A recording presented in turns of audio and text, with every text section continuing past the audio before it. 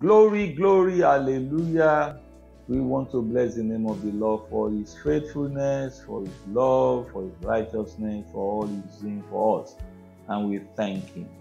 Now, to the glory of God, we want to do a bit of series.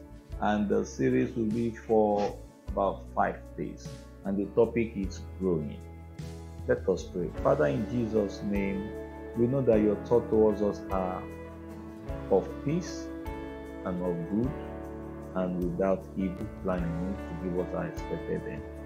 Daddy, we also desire that we move from where we used to be to where we should be at all points in time. Our prayer is that in this series you speak to us. In Jesus' name, amen. So friend, we will do this recording for a week, and I pray that the Lord will bless you. So the topic is growing, and our text is taken from 2 Corinthians chapter 3, verse 17 and 18. I will read from the easy to read version. The Bible says, "The Lord is a spirit, and where the spirit of the Lord is, there is freedom. And our faces are not covered wonderfully. We all show the Lord's glory, and we are being changed to be like him. This change is in us, bring more and more glory, which comes from the Lord, who is the Spirit." So, few things are in that scripture. Number one thing is that God has a glory that he wants to share with us at his own benevolence, not at our demanding, not at our in any way, not because of what you have done, but because of him.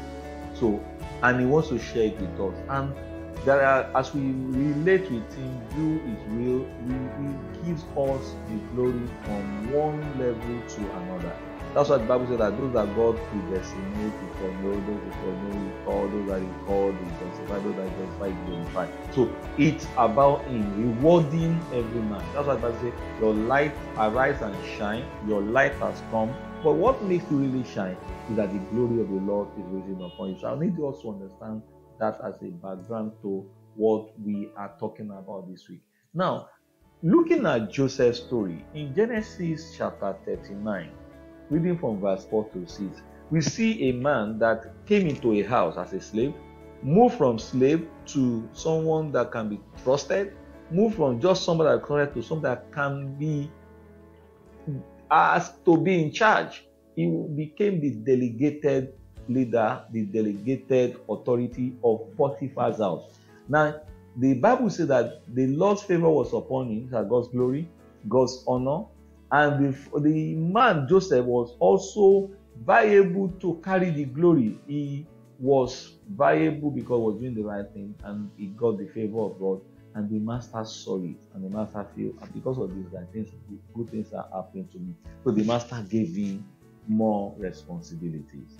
And Joseph did not disrespect that responsibility. He did not fail in that trust. That is where most people fail, because you have been trusted, you take things for granted, and you miss out.